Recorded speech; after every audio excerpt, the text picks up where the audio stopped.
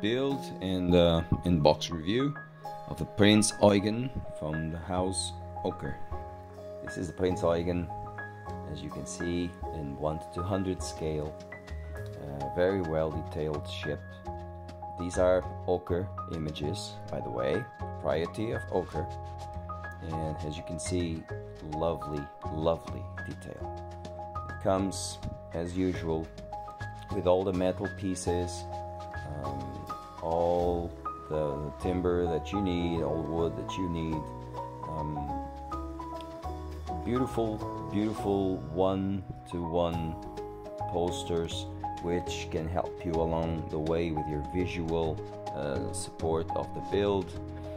This beautiful metal name plaque, Oldiarado, which of course Prinz Eugen, Bismarck, the Arados were just shadows that were always present there. And I'm going to build this one along with, of course, HMS Victory and the Amerigo Vespucci, also from the same house. Last week or 2 weeks ago I made an inbox review of that video also, so if you want to check it out. And this is a lovely kit. As always, I hope you enjoy this kit, and I hope you enjoy above all this video. The instructions: it's OCCRE quality, HD pictures, photographs, plenty of visual ID and help for you to build, and go along with the detailed text of it. There's no way you can mess this one up, right? I don't know. I'm sure I will make something on this, some mistake on this, but I am sure also that it will be amendable. It will be very well corrected, because these images, as you can see, are awesome. And can you check out that photo edge detail? Well, I will show you every detail on this kit and you will be amazed by it.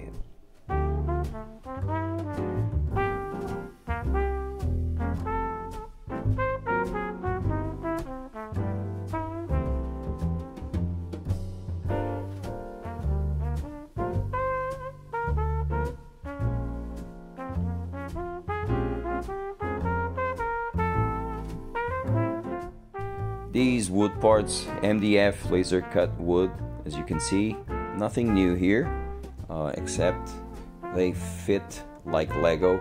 On my Albatross, on the Amerigo Vespucci, they just fit perfectly. Very well cut, very well cleaned detail. All you need to do is detach it and just sand it a bit, those little lumps of wood that you have to remove.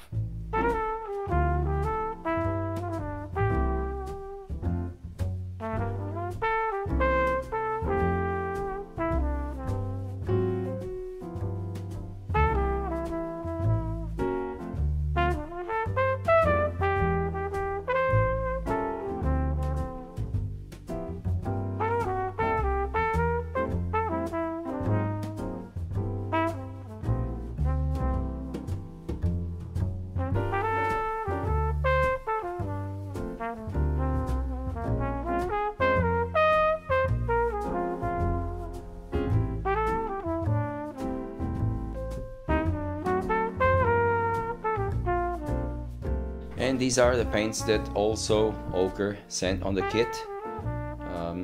It will help me paint the model. And on this tube, 1-to-1 posters of the Prinz Eugen in real size, length and measurement of the kit. Okay, 1-to-1. It's on my wall right now. These are very good posters,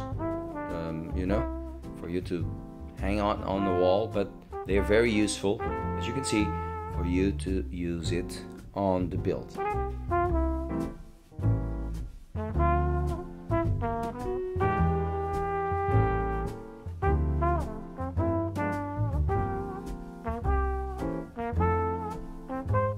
And now the photo edge sheets. As you can see, railings, everything. Everything is detailed and highly detailed on this kit.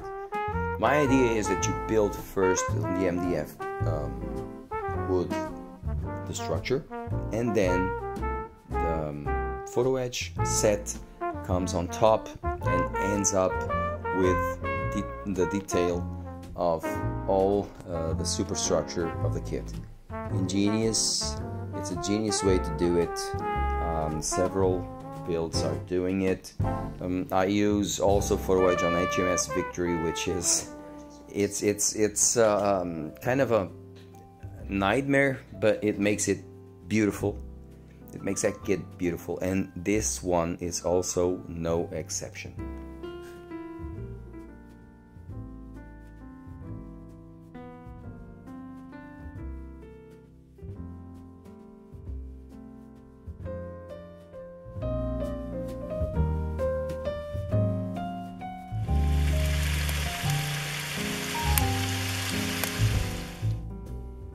And we start the build per se.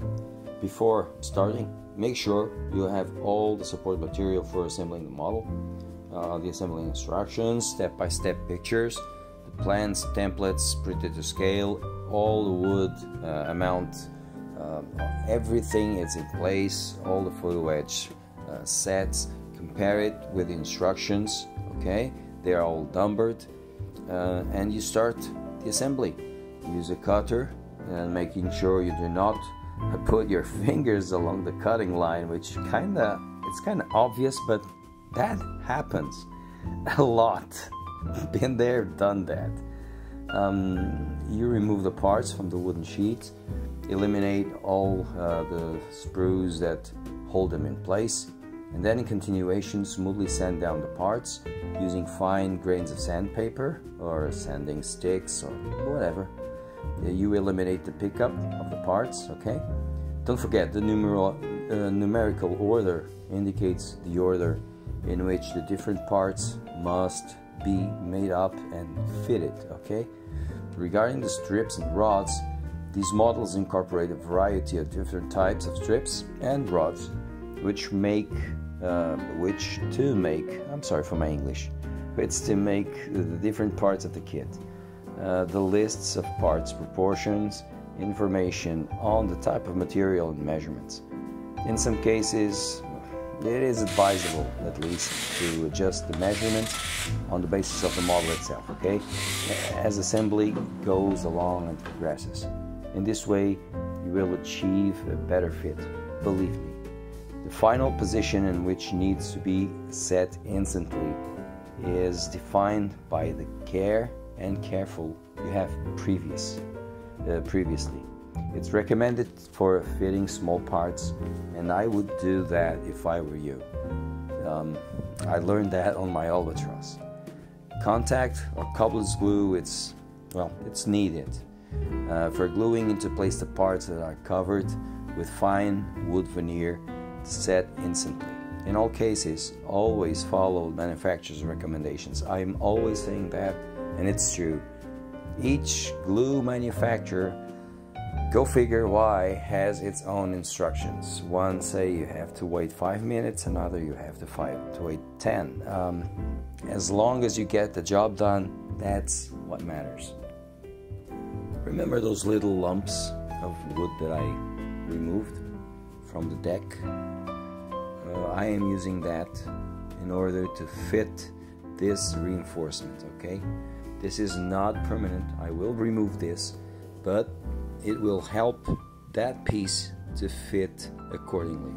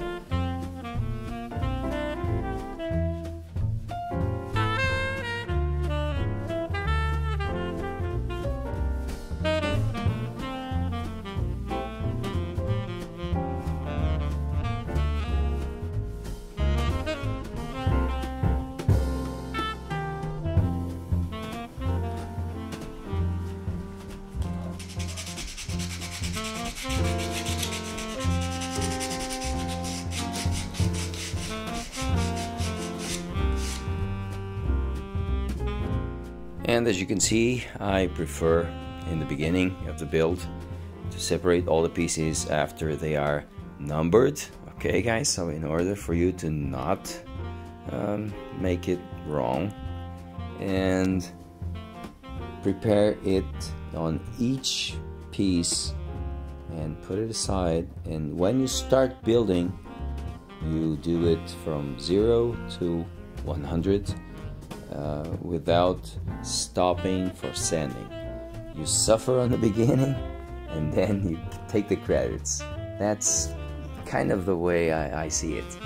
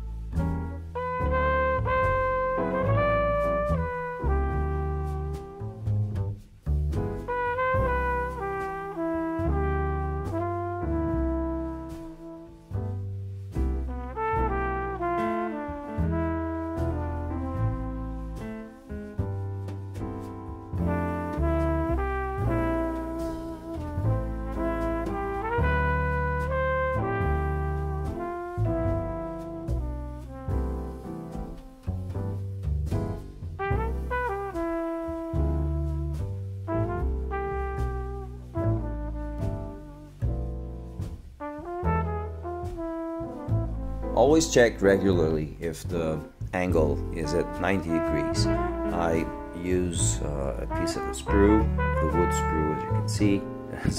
Sprues for plastic, right? But you know what I mean. I use it. It's very helpful because it's small, it's handy, and don't forget, always check the angle.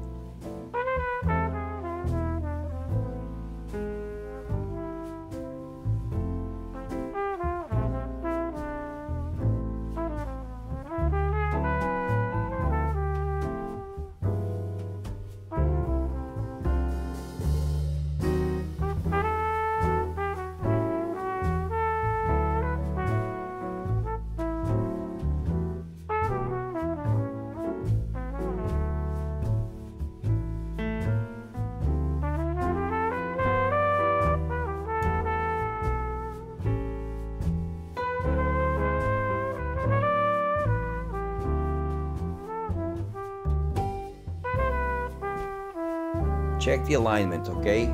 These pieces are pretty much self-explanatory. If something is wrong, you will notice it, because if something is wrong, you cannot fit properly the piece. However, always check the alignment.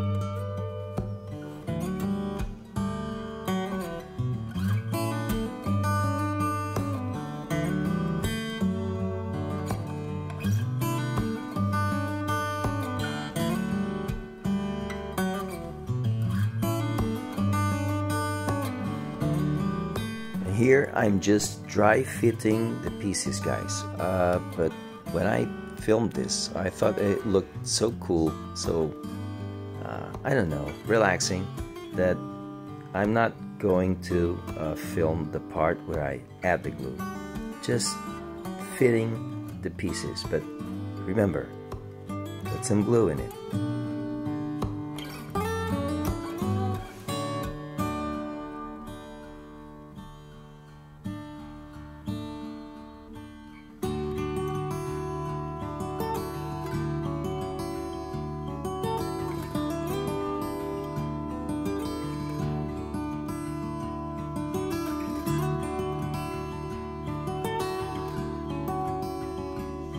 Remember what I told you in the beginning? They fit like Lego? Yeah.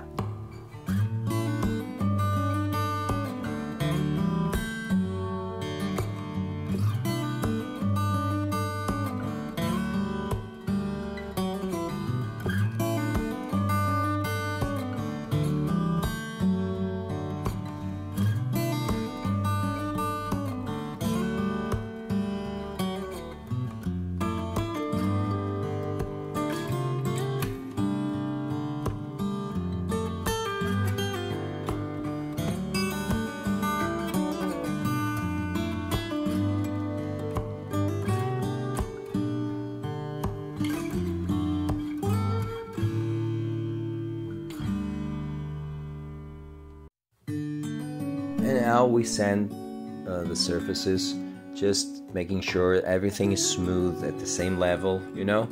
Sanding compensates for every small correction.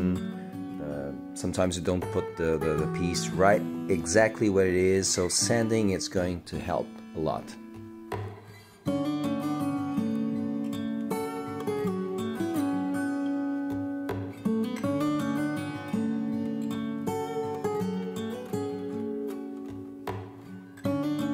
And here, this is balsa wood. I cannot describe it as other than balsa wood. So you have to be firm, steady, but at the same time, be careful. Don't bend too much, otherwise it will break.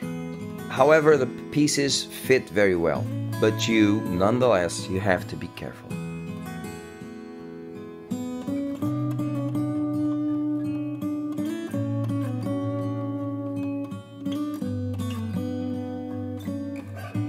See, it's easy.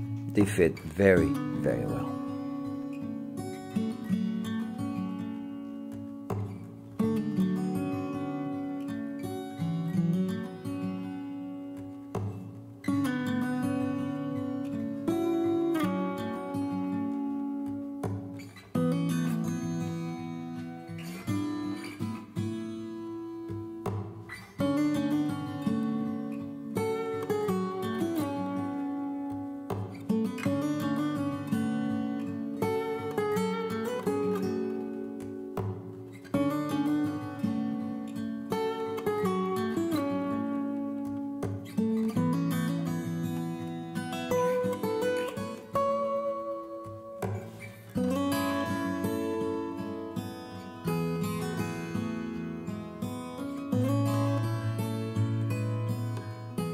Some of you guys wrote me messages, mails, asking how do I find the correct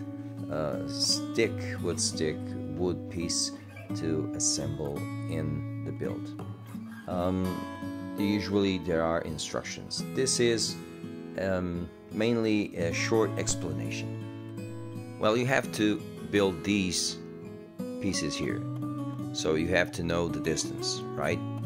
You have to measure it. Then, after measuring it, you go to the instructions. On that step, you get the correct thickness, shape, and length that you will have to cut the piece in these instructions. Okay? So right now, as you can see, we know that this is probably the C24 piece.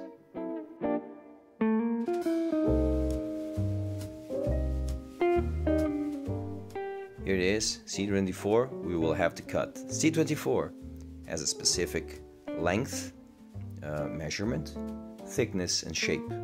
and it's on this one here. See, 24. We will need 8 4x4 for 6.5 centimeters in length lime wood. So this way you know which piece it is. You cut it, you measure it, you cut it very carefully, and after all this you put it with some white glue, CA glue, whatever, on your build.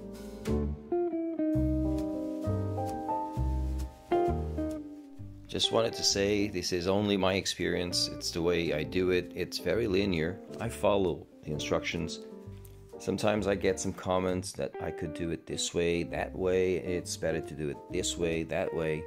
Guys, you do it the way you have fun with it. My life is way too serious day by day for me to bring that seriousness into this hobby, okay? If you take this hobby seriously as your life, good for you, okay? I take this hobby for me to have a little bit of fun, a little bit of peace, rest, relaxation, and I respect every opinion. But this is just the way I do it.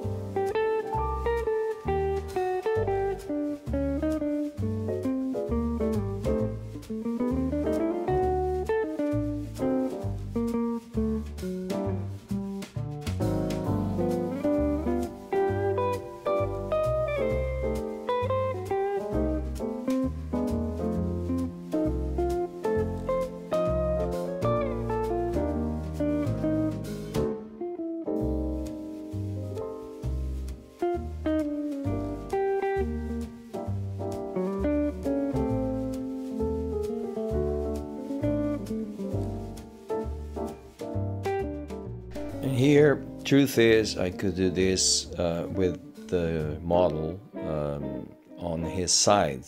I'm just doing this and the piece is just running, dripping along the vertical because I want to show you on video.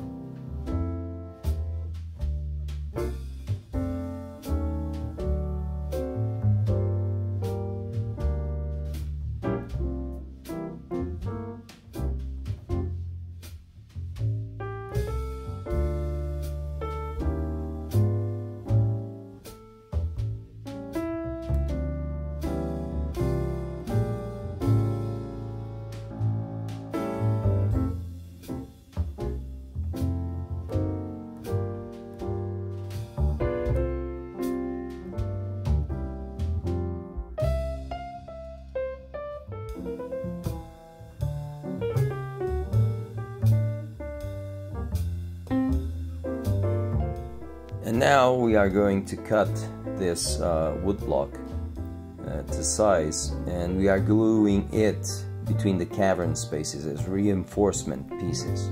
We're going to use then a cutter to rough out the reinforcement extra.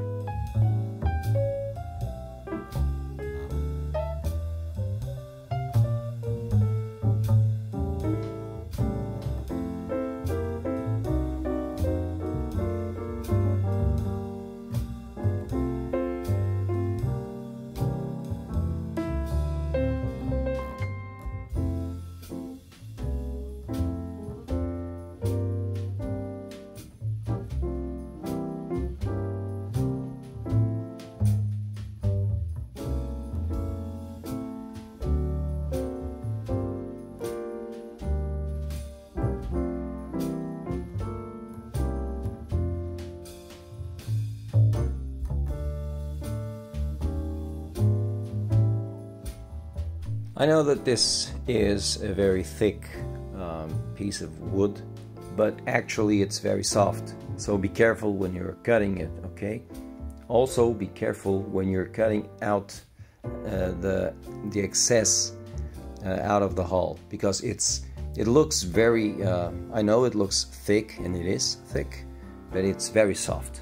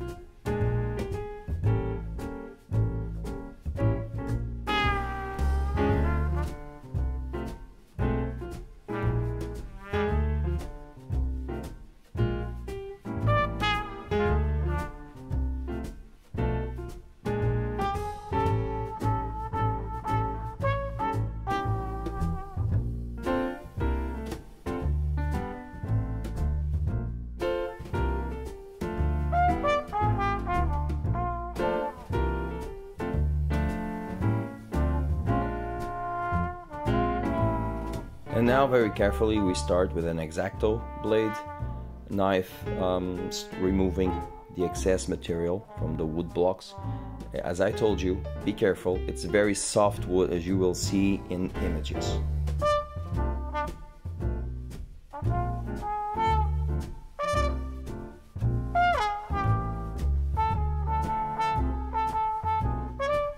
After reinforcing the hull with those wood blocks, we start sanding from the stern and working towards the bow. The reinforcement and the edges of the frames must be roughened without deforming their original shape, okay guys? Don't forget it. Keep the original shape, otherwise you will have serious trouble. It should be sanded down to the curves, to the curvature of the hull, okay? And it should be down symmetrically. That is, the right side obviously identical to the left side. For the central area of the hull, I recommend using a sanding block with a larger surface area. Sanding should be progressive and smooth, of course. In the bow area, start sanding from the bow, work towards your way aft. Use a button to check that the sanding is correct, okay? When the time comes, don't forget, take your time, do it slowly. As you can see here, I am surrounded by seagulls and all that, but I am doing it by hand without using electrical tools and slowly. This hull frightens me a bit because it was a metal hull, very smooth, and this is a wood ship, so be careful with those corrections on the hull.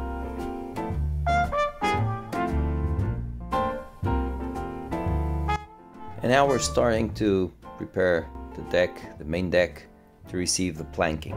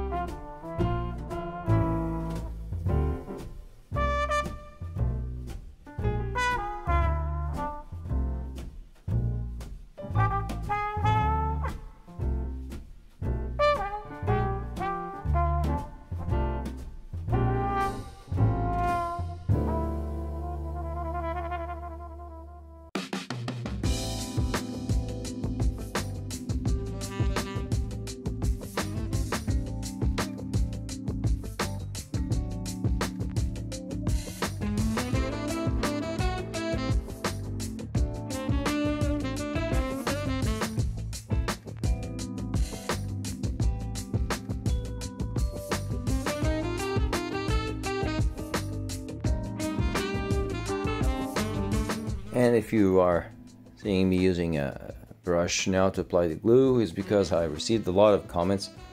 Why don't I use a brush to apply white glue? Well, I don't know. I prefer not to expose a perfectly good brush to something that could bring end to its use. So if I can use directly from bottle with safety, I will use it, but no problem. Yeah, it's also useful to use a brush. Make sure that the tip of the deck coincides exactly with the tip of the structure, okay? Because more ahead you will cut it, and that can give you some trouble if the tip is not well aligned.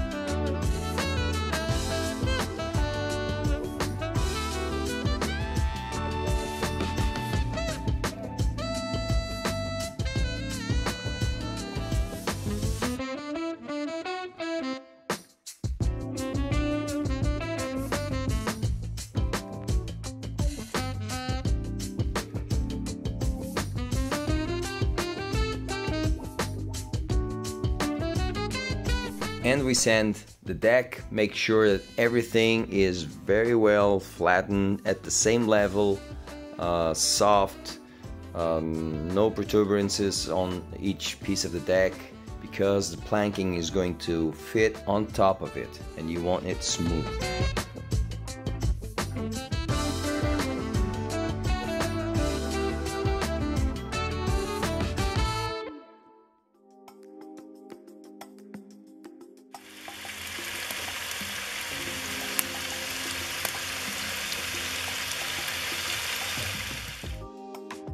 And we start planking the deck.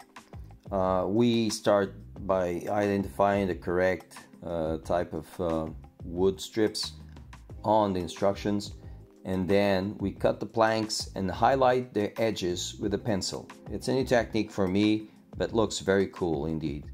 We start planking the deck by fitting the first plank to the pencil line, like you see in the instructions and in the video.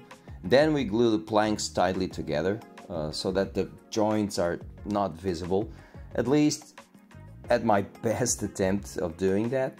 And then we use contact glue or cobbler's glue as adhesive. We press the sheets against the deck so that they adhere firmly. And then we cut off any excess using a box cutter and sand the deck to a fine, even surface like we did previously on the naked deck, if I may say so. And then we remove the dust from sanding, apply a couple of coats of satin varnish, the one that is provided, or any satin varnish at your will, at your desire, and we sand between coats to make it even and very well applied.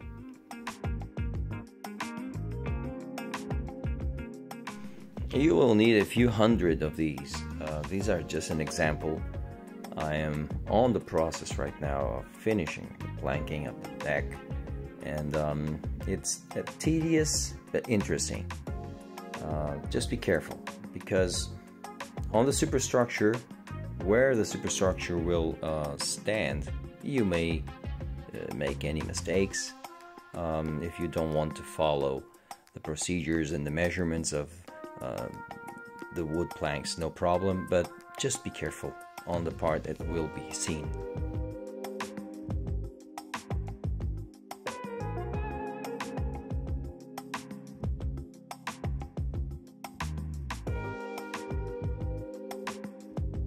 As you can see, a lot of planking.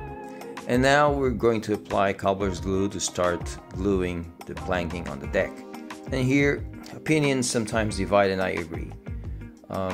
We see on YouTube channel a lot of people, me also, doing this, putting some adhesive tape, planking, putting the planks all lined up, and then filling it up with, of course, cobbler's glue, and then putting some cobbler's glue also on deck, and when it's dry you apply and it's firmly glued.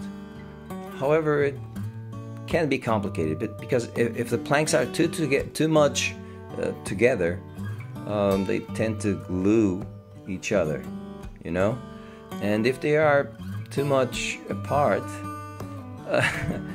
well, it's up to you to find your better way to do this, okay? Sometimes it will be very artistic and very clean, like here, like you are watching right now, but sometimes can be messy.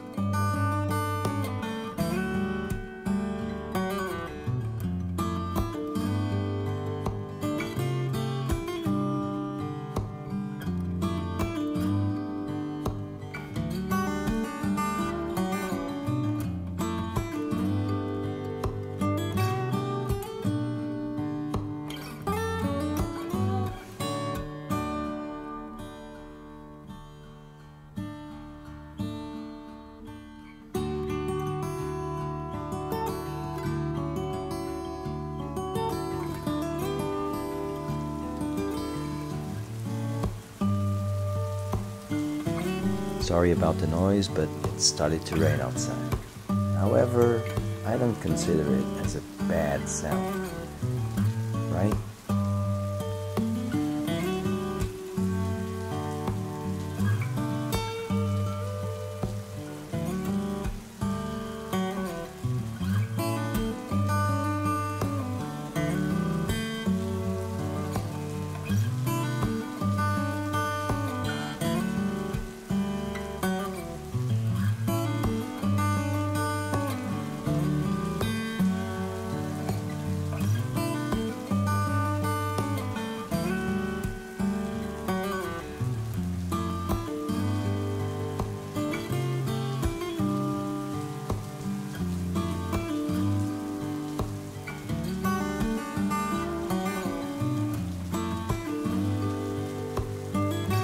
And I am still planking this beautiful model of OCCRE. If you like these kind of battleships, building these as a wood ship replicating metal is sometimes not easy. It's not easy, but it's very interesting, the whole process. So if you want to start by a basic kit, I recommend Albatross. I built it on this channel. You can see the video here on this channel also. And if you like a challenge, but like modern, let's say modern battleships, this is a very good option, and it's a very good kit, and I'm definitely keeping this build. This one, HMS Victory, and of course Amerigo Vespucci. So guys, for now it's like it is. I hope you enjoyed this video. Okay, keep safe above all, and as always, keep modeling, guys. Keep modeling, always with a smile.